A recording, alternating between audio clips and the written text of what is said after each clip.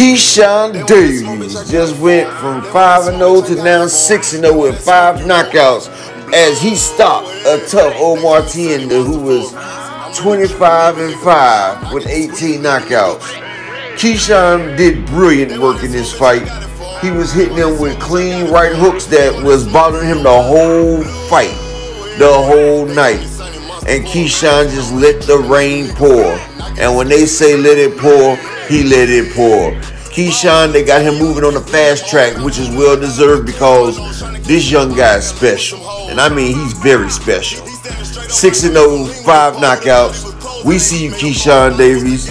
Like they say, he the best trainer. Bomac said he's the best talent he's seen since Terrence Bud Crawford. That's high praises right there. And as long as this kid keep doing it in the ring, it's nothing or nobody that can stop this boy right here. Shout out to Keshawn Davis.